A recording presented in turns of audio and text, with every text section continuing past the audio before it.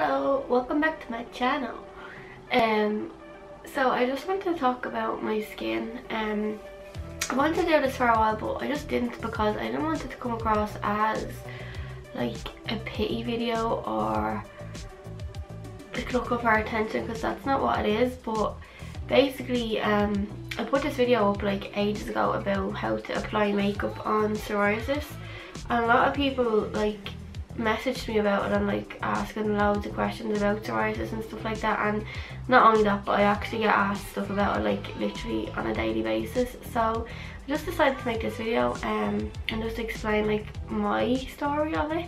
First of all, I just do not want any pity from this, or oh God love you, oh that must be so hard. I don't want that. I don't want attention. I don't want people feeling sorry for me. I'm literally just answering questions that I get asked all the time. So first of all, I'll just say like when I got it and everything, literally got it when I was about 12, just started on my scalp, like tiny little bits just around it, and then it just started spreading like down my ears, down the back of my neck, and like on the top of my whole back, and it stayed there. Sorry, I just had a shower and I'm really itchy. It stayed in them areas for like a good few years, and then eventually just started moving on to like my arms, and I had a big patch on my elbow, just started spreading everywhere, and eventually then I ended up having it like on every part of my body. Now when I say that, I don't mean every single part of my skin was covered, it wasn't, but there wasn't a place on my body that I didn't have it, if you know what I mean. Even if it was just a small piece, it was still there. Like, people don't understand how skin affects people, like everyone is different, but it affected me really bad. Like I didn't want to go out and, you know, like having to cover up all the time, like it's so annoying, be so paranoid about it as well. And like people do comment on it, even if they're not being bad, they still say things and you just want to forget about it, and you're like, why are you even saying it? And then they, you know, they'll ask you something about it, and then you're kind of going, oh yeah, no, it's not that, it's actually psoriasis. And then they're like, oh yeah, like, and you tell them the story about how shit you feel, and they're like, oh well, you can't even notice it, I never noticed. And you're like, obviously you did because you commented on it, like it's okay. But like it can just be so awkward sometimes, so just be careful what you say to people. Like I never felt sensitive towards people asking stuff, but I know some people do. It was more myself that was very conscious of it, and like in my own head was making myself feel worse, especially when it started spreading onto my face. That was kind of the worst for me, because like I don't wear makeup or anything that much, but like you want, when you get spots or anything, you want to wear makeup to cover up, but trying to cover this just made it look 1,000 times worse than what it was. So like I don't really wear makeup, like the effort I have to go through to put it on, like it's just not worth the effort. But it was when I got to my face when I got really down about it. And anyways, I'd been going to doctors and stuff for years about it, and they were just giving out loads of creams, and like nothing ever worked for me. Like it would clear up the scale on it, but the redness would never go away and the patches would never clear. So I started doing sunbeds, and like that completely cleared it up. But I was only like 18 at the time, and I didn't realise like how bad they are for you. So anytime like it get really bad, I'd literally just go on them for a week, clear it up. But I also really badly sun damaged my whole body from doing that.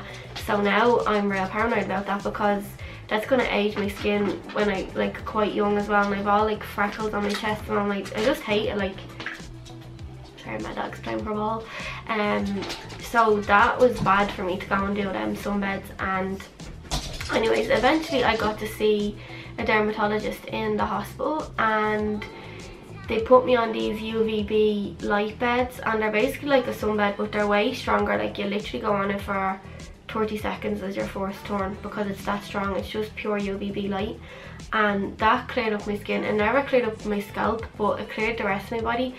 But I done that for like 12 weeks, and you have to go into the hospital like every second day to do it. Like it's so inconvenient, it's unbelievable, but I mean you have to try it.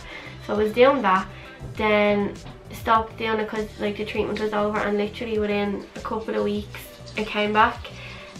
So I had a follow-up appointment then, say a few months later, and I went back, and they were like, right, we'll try it on it again. So they done it again, the same treatment, and same thing happened, they came back again. but every time it came back it was getting worse. Like the patches were just getting bigger and bigger. And then I was put on this tablet, it's called methotrexate. This was like not last year but the year before, and like I don't like taking medication for anything. I'm real weird like that, because like they're chemicals and they do shit to your body that you don't know about, and I just don't like it. So I didn't want to go on it, but I just got to a stage where I couldn't even look at myself, and I literally wouldn't go out anywhere. Like even if me and Dean would be getting ready to go places, like I'd spend ages getting ready and I'd go to walk out and I'd be like, oh no, I don't want to go, because I just feel so paranoid about myself and just shitty like. And even if I was sitting on a bus, like, you know, if I couldn't get a seat at the back, I'd be just sitting on the bus thinking the whole time people are looking at behind my ears, because it was really bad behind my ears. Like it was horrible, and like you would notice people are like, nobody even looks at that type of stuff, but I do. So obviously other people look in the back of behind people's ears. If they're sitting behind them, you see a big scab, like of course you're gonna look. But so I was just like really down, and I just decided, right, I'm gonna just try this tablet and see what happens, because if I didn't try it I'd probably still feel the way I did back then. So I tried it, and what you do is you take this tablet once a week, but it's very strong. Like it's actually used for some types of cancer and all. That's how strong it is. Now obviously they'd be getting a way higher dose than me, but like I couldn't drink any alcohol at all while I was taking it, because it can damage your liver. If I got pregnant, they basically told me like the baby would be deformed. And it wasn't even like, oh, there's a chance of this happening. It was like, no, like this will happen if you get pregnant. Like just mad stuff like that.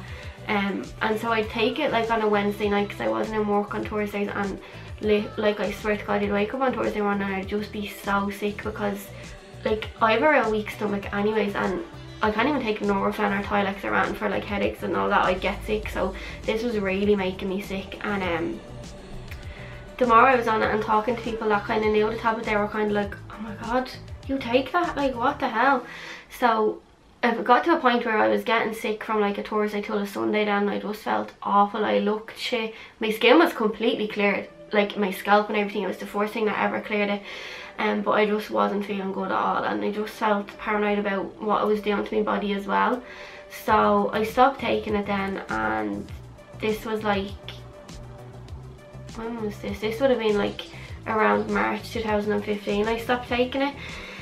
I went back to the hospital and I told her everything. She's like, right, we'll just give you a break for a while and see how you get on. So I was still clear for a couple of months after that, and then everything kind of started coming back slowly again. Now it hasn't came back as bad as it was before, but it still came back loads, like but anyway, I stopped taking that then. Yeah, I went back to the hospital and she said we'll give you a break and whatever, come back in a few months and we'll see. So I went back and I actually felt great, because I felt like I was able to control my skin a bit more, and it's more like of a mental thing. Like if you just accept that you have it and stop thinking, oh my God, I'm so ugly, I'm so rotten, like this is disgusting. You have to just accept it. Like it's not something that's killing you. It could be way worse, and you're never going to get rid of it, so you have to just get over it basically. Like that's the thing, you literally just have to get over it. So I kind of just done that, and I don't feel the way I did before. Like don't get me wrong, there's days where I feel shit, because like I mean like I feel shit this week because I can't sort me face out, but I get over it, you know. Like before it stopped me from doing things, but now it just doesn't. I just kind of get on with it. So anyways, I wasn't taking anything for ages, and then I went back there when, I don't know, about 2 months ago, and they gave me, like I felt fine. I was like, I don't want anything, like I'm grand dealing with it myself, and the doctor was just like, oh no, we need to get you clear, we need to get your body clear and all this. And I was like, right, but I really don't want to be taking medication. And they kind of like pressure you, like, and she kind of like talked me into just taking a tablet. So she gave me a new tablet and said like, this is new, it's only for psoriasis, so it might work like better than the other tablet. It won't have as many side effects and stuff like that. And the only thing is like it can change your mood. So I was like, okay, yeah. So I took it, and I kind of had in my head I wasn't going to take it, to be honest, from the start, because I just didn't want to. And I went home and I just like was reading up stuff. Oh, sorry. I was just reading up stuff about the tablet and how, you know, side effects and things like that. But I was on the actual manufacturer's website, so the first thing that comes up is like highly linked with depression. Like the tablet basically gives you depression. It was saying like it's a high kind of risk you're taking by taking it. And then another thing was, like, I had asked her, I said, like, does it affect becoming pregnant and stuff like that? I'm not trying to have a baby, by the way, but obviously I want it in the future. And she was like, no, not at all. But then I read like it hadn't even been tested on pregnant women yet, so I just didn't take it then, and I haven't been back since. But anyways, I'm gonna insert some things of like what my skin actually looks like.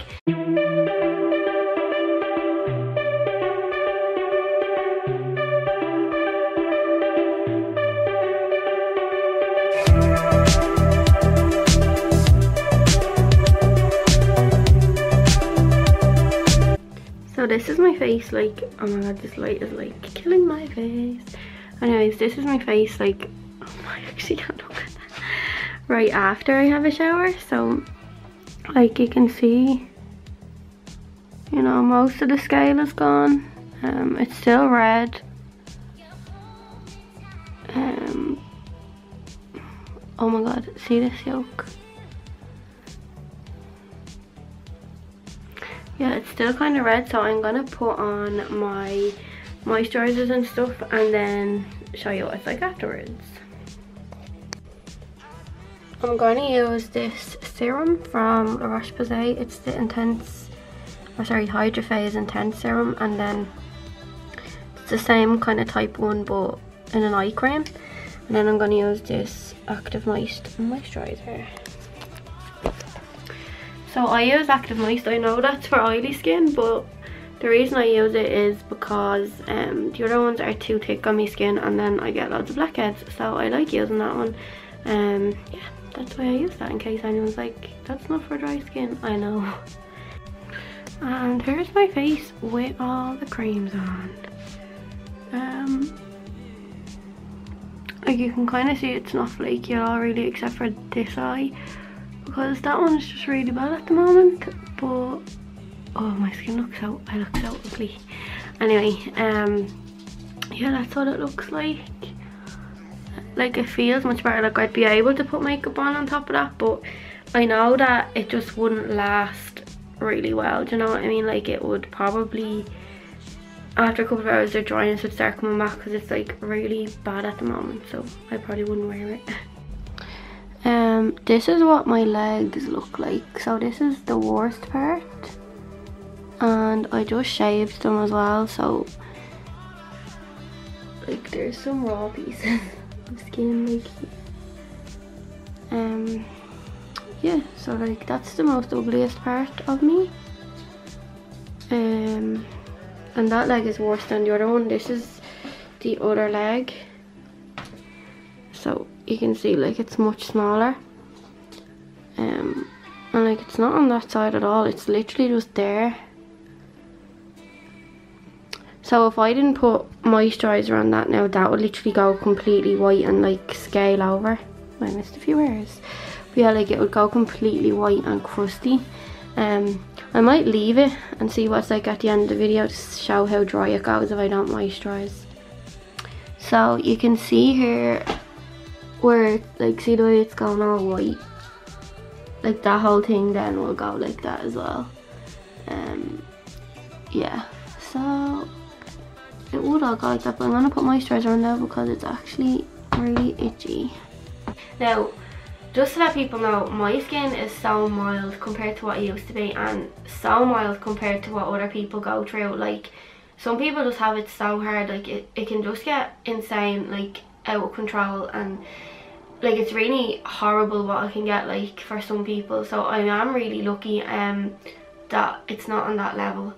But again, like stuff that works for me mightn't work for other people. Yeah, so I just don't know, like it's one of them things that you have to just try things. I wouldn't go down the medication route if I'm honest, because I didn't agree with it, but then some people do, but I'm just not into it. Another thing I want to say was, yeah, like a lot of people think like psoriasis is a skin problem. It is, but it's not. Like it's actually an autoimmune disease, so it's inside your body that's affected. It's not actually your skin, it just reacts on your skin. So that's why the creams and all, it's hard to get them to work because they're literally just getting rid of the scale. They're not actually going to work from your inside. So yeah, hopefully they might find something in the future that's not as dangerous to take as them other tablets and will help to clear it up, because I feel it's all from the inside. You need to clear it, and also, you know, try to be as less stressful as possible, because that's like a really big thing for some people. Like my psoriasis is never gone, it's constantly there, but I do notice if I'm stressed it'll get more red and way more flaky and stuff like that. But some people only get it when they're stressed out, like they'd be clear all the time and then say something bad happens to them, then they'll get patches of it. Mine doesn't work like that, but some people's does.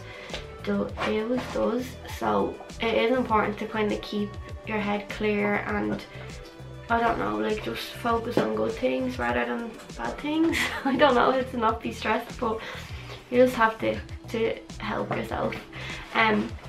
Anyways, I have got a video of how I do my makeup and products and stuff I use on my face, so I'm not going to talk about all that. I want to just show what I use on my body. This is something I use in the shower, and like this is the best thing ever for getting the scale off. So it's Daily Microfoliant, it's called. I don't know if you can see, but it's like it's an exfoliant, but it's a powder, and you like rub it together with water, and it's like just rub it around your face and wash it off. But that makes my skin so soft, and most of the time I'll take all the scale off my face. As I said, it's not really working great at the moment because my skin is really bad, but well, it's not really bad, but it is. It's just not coming off as much as it used to. This is one of the medical kind of things I'd use on my eyes because they just never clear, and if I'm going out or anything I'll use this all week just to clear it up. But I wouldn't use this all the time because it's a steroid, and like you're not really supposed to, like it's bad for your skin. But it's called Protopic. It is really good, but I notice when I drink alcohol my eyes feel really hot after it, which is mad. And then I use this moisturizer on my body. It's Aveeno, and it's just this skin relief nourishing lotion. Just bought that on Dunnes for $5. Yeah, I really hope like this helps some people that just have questions and just to understand it a little bit more. Yeah, so that's all I wanted to talk about because I just felt like doing it for ages and I didn't know whether to and whatever. So anyways, it's done now. If anyone has any questions or anything, just leave them below because I do like answering people, and it's good to just know there is other people with the same kind of feelings, and that's kind of why I done it as well, because when you talk to someone with it, it's really, it just makes you feel so much better. Sorry, my memory card got full, but yeah, it's just so much better when someone actually understands the same situation. One more thing I want to say is, no, you can't shave when you have it because it just reefs your skin off, so I literally would just shave when it's necessary. Other than that, I don't. Another thing is it does hurt sometimes if you scratch it and break the skin. Yeah, also I've had it like behind my ear and it's actually cracked like in that crease and can get infected and all. That's really sore. But if you leave it alone, it's not sore. Like most of the time when it's red as well, it's not raw skin, it's just that the scale is off it, so it's not actually always sore just because it's really red. It's just if you're scratching at that, then it's like it's like literally like raw skin. Another thing I forgot to say is that products don't affect my skin much. Like I can use kind of, you know, like Dermalogica and stuff on my face and it doesn't affect it, but other people it would. So just like don't use stuff just because I said so. Like you always should test stuff because everybody's is so different. Yeah, that's it. So yeah, thanks for watching. Make sure you subscribe to my channel and like add me on all my social media and stuff like that. Yeah, so, and again, please don't feel sorry for me because I'm not trying to get that out of people. I'm just explaining stuff and that is all. Goodbye.